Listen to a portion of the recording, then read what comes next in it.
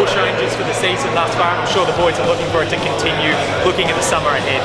Yeah, we are. It's been an awesome start by the boys. I think to go away, it's always hard work to get a win, especially over in Perth and up in Queensland at the Gabba. It's always been a tough hunting ground for us, but to come away with all the points is it's a nice start, and yeah, obviously a lot of great performances throughout that, which is looking promising for the summer.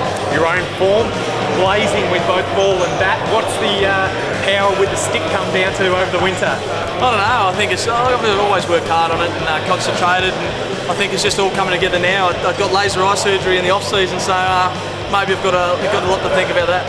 The Vic's own pace battery, yourself, James Pattinson, John Hastings is back, Clint McKay in the last game. Must be nice knowing that you've got plenty of weapons at your disposal. Yeah, it is, and then I think in that last game, Andrew McDonald, who was away on Champions League duties, wasn't there, so there's a lot of options, and I think that shows the depth of Victorian cricket at the moment when players are away, whether it's national duties or other duties, that yeah, there's plenty of blokes to cover. Obviously John Hastings has been amazing.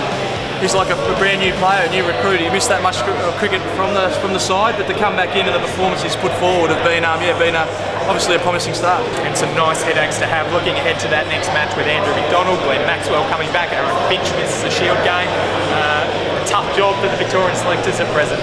It is a tough job, and I think that's something that they relish. They love that opportunity to be under pressure when they select sides and have that obviously that depth of players available at their hands. So I think it's good for Victorian cricket, and I think it's going to put us in good stead for the rest of the year, and hopefully having a crack at those titles.